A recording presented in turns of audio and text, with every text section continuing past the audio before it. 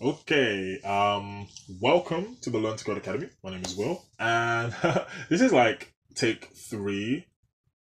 What has happened is that I intended for this particular walkthrough of my carousel control, my simple WPF carousel control, to be a live run, but then due to time limitations, me going over time by like just over an hour, I decided to do it uncut, or should I say rather as a cut, or just to show you guys what I've already written, but not in a live scenario. So then I ran into some issues in terms of my code, the carousel itself sliding properly.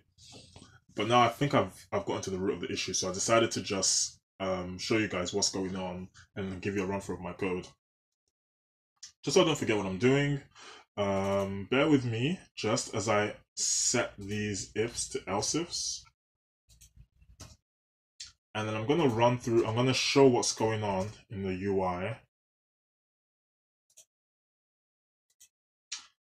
Might have one bug. I'm going to show what's running in the UI, but basically, as I'm doing this, the general idea is to create, for me to kind of create a Netflix-esque carousel control, but in WPF. Of course, in terms of the actual look and feel, this is far from the Netflix experience, but it's just a very simplified approach. Let's run through the code and then I'll tell you what's going on. So I have here a dispatcher timer called main clock, which has been declared and instantiated at the top. And I'm setting it to run at full speed, and then it calls a function called animate. And animate is simply at certain steps of time, or should I say at certain frames of animation, I shift my carousels left or margin property left by a particular amount. And I control the speeds at certain frame ranges, ranging from like 0 to like 40, then back down, to create an ease in and ease out motion. All this code, I'll see if I will make it available on my Bitbucket account as open source, so that you can access this code at more length, study it, and you can use it or utilize it any way you want for your programs. I also have a bitmap, should I say a load images function, which actually loads the images themselves. I have 10 different image controls on one carousel here. I have 10 different image controls, as you can see. And I loop through all 10, but I wrap around 7 because stored in my computer is actually just 7 different images, or rather 6, one's a copy. But it's still stored as 7 bespoke or 7 distinct images in memory. So I wrap around X to 7 so that I'm loading 10. So I'm loading 10 image containers with 7 different images, and then when I hit the 8th one, it wraps around to the first image again, and then it continues to load. So it goes on so forth. So it's like 0, 1, 2, 3, 4, 5, 6, 7, 0, 1, 2, 3, 4, 5, 6, 7, so on and so forth. Here's the code itself. As you can see, I have the what's stored in here. I've created a buffer to hold the title card images, so the bitmap images for the title cards of this kind of album carousel. I've stored in a list, as I have done with the image control, so I can very easily just access them by index. Have a couple flags being sent to true, which indicates where I'm scrolling, and that's basically the app. It's less than 300 lines of code. It's not very complicated. So let's go ahead and run this. And hopefully, if I've corrected my bugs, then I should see some kind of smoothish animation. Just see what's going on here. Oh, break. Okay, that's definitely working better than it was before. But it's just that my incrementations are very, very little. So let's go ahead and just change things. Or could it be that I'm not hitting anything above 0.4? Else if so basically I'm stepping through. I'm gonna just quickly debug this to see what's going on, to make sure that I'm stepping through okay.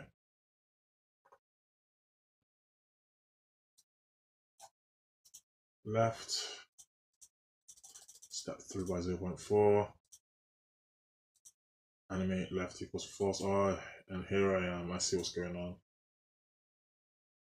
This is in the wrong place. I'm exiting my functionality prematurely. Not there.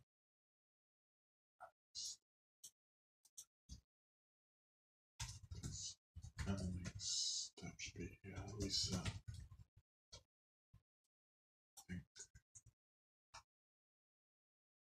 And then where do I go? Here.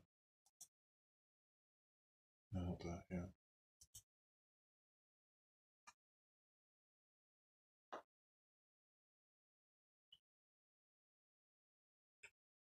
Yeah. So I think this is correct. Should be back to 0. Hopefully, I have just fixed my program. Let's have a little look, and I can explain what's going on. Computer takes a little while to load things. My computer's a little slow. Let's upgrade. Okay.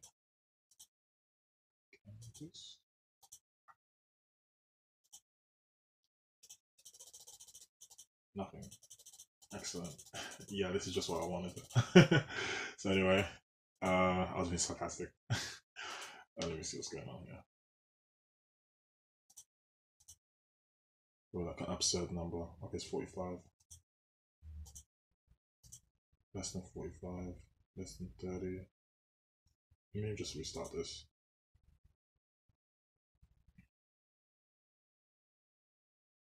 Oh, okay, I've seen one thing I've done wrong. I just want to confirm.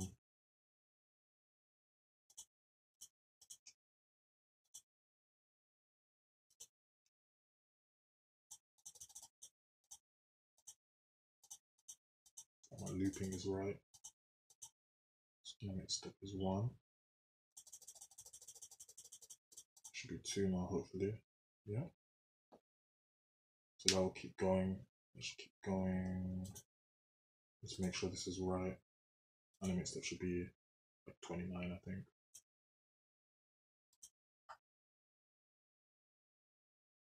Huh.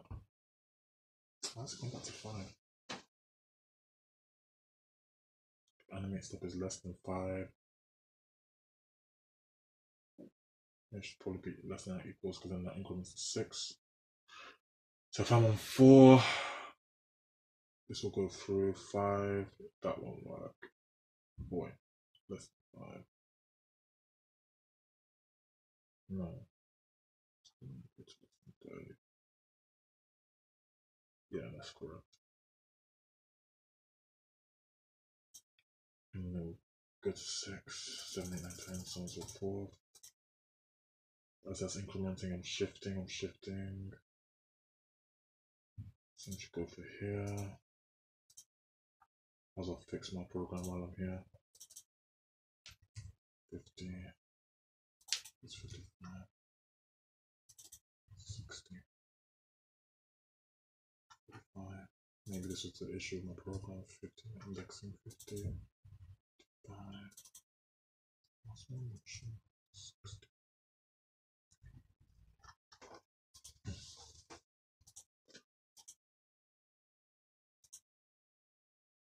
Okay. So after much deliberation, I have fixed my program.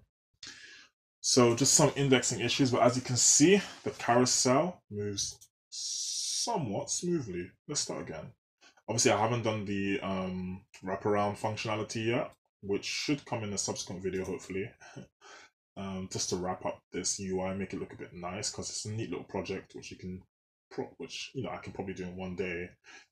This took just under within 2 hours to do. Just because I had a lot of bug finding to do and whatnot, and I was commentating for some previous takes. Okay, excellent. So as you can see, if you can observe, I have a bit of an easing motion going in and out. And that's the album carousel.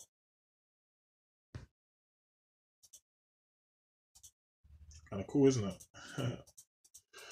So I might work on this a little bit more to kind of make the UI look a lot more smooth, a lot more robust, kind of like Netflix-esque.